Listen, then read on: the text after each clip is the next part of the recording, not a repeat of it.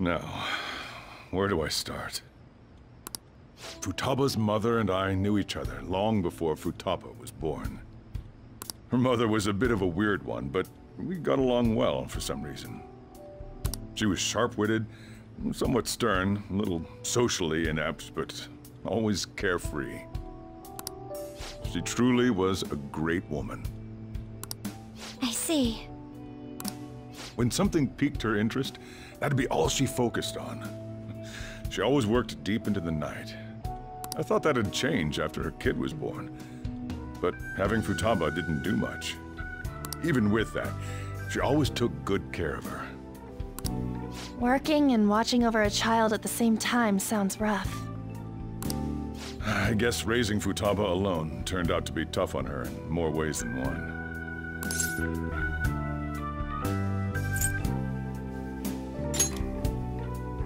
There wasn't a father. Do you mean... Well, there probably was one. I didn't know him, though. She never said a word about him, either. She was single when she gave birth to Futaba, and single when she raised her. They were an ordinary, loving family. You could really tell how much she cared for Futaba. But one day, she left, leaving Futaba behind.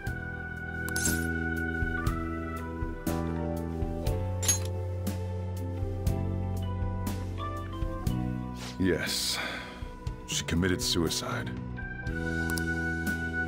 Suicide? Threw herself into the street, right in front of Futaba's eyes.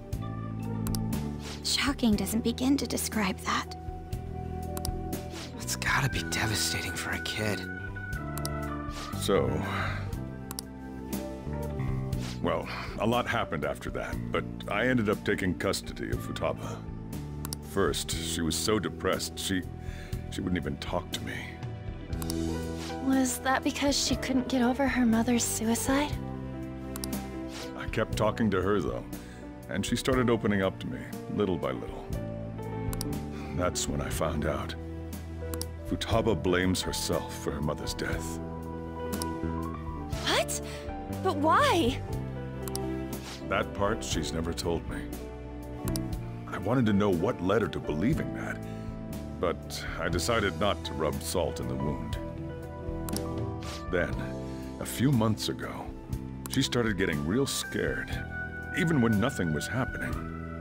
She'd say things like, "I hear voices," and "Mom is looking at me." Visual and auditory hallucinations. Have you taken Futaba to a doctor? I wanted to, but she refused. Even when I had a doctor come, she locked herself away in her room. Since then, she's become what you'd call a shut-in. She won't take a single step outside the house, or even try to see other people. What about you? She doesn't even let me come in her room. That's pretty harsh. Futaba is, well, a unique girl. She's so quick-minded that conversations with her tend to jump from one topic to the next.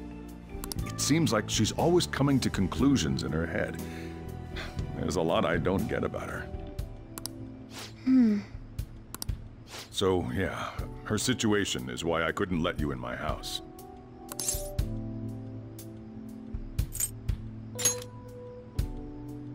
What Futaba needs is a safe place where nobody will threaten her. Somewhere she can be at ease. That's why I won't do anything she doesn't want. I don't make her do anything she's unwilling to, either. Then again, I know that's no way for her to live. It's all I can do, though.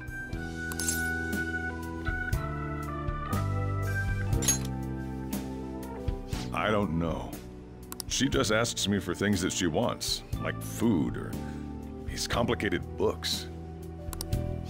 Well, that's that. So, can you just leave her be? I'm gonna head back then. You all had better head home soon, too.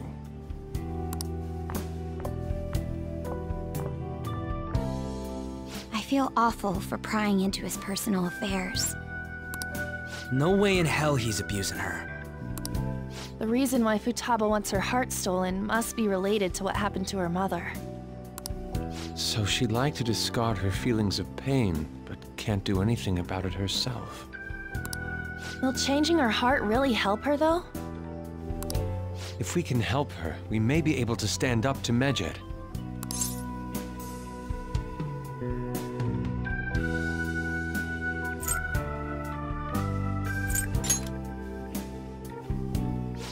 Hold on a sec.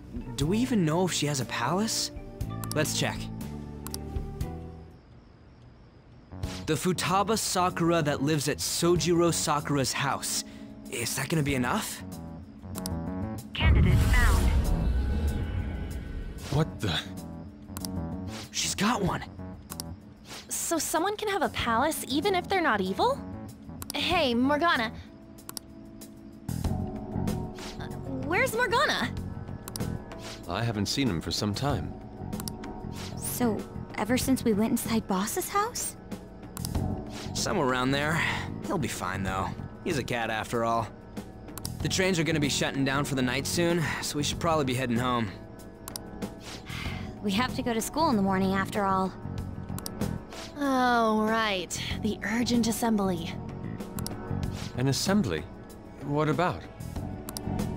Shujin has been garnering a lot of attention ever since Medjed called out the Phantom Thieves. So, they need to remind us not to say arbitrary stuff online and add more fuel to the fire. We gotta meet up for every goddamn little thing. Talk about a pain in the ass. I mean, it is our fault. Anyway, let's contact each other afterward.